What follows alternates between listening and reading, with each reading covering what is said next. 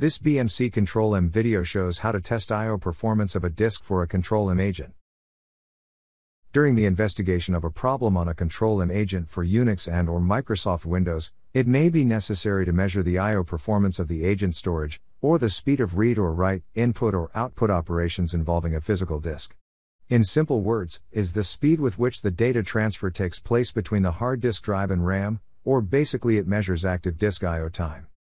Please run the I/O test provided under the Control-M agent toolbox as follows. Windows. Go to the Control-M agent machine and log on as Control-M agent administrator. Open a command prompt, CMD, and navigate to Control-M agent home, /default, /toolbox. On the example, cd, /program files, /bmc software, Control-M agent, /default, /toolbox. Run toolbox.bat. Type Y, then enter, to continue. Select as below. 2. System tests. 1. I/O check. 1. File path. Enter the full path and file name on the disk that the I/O test should be performed on.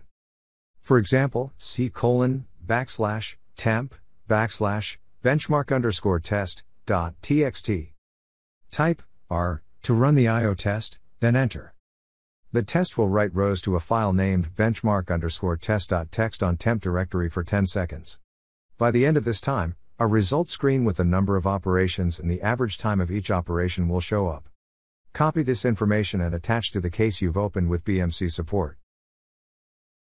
Unix. Go to the Control-M agent machine and log on as Control-M agent administrator. On a command line, navigate to Control-M agent home, /ctm, /toolbox.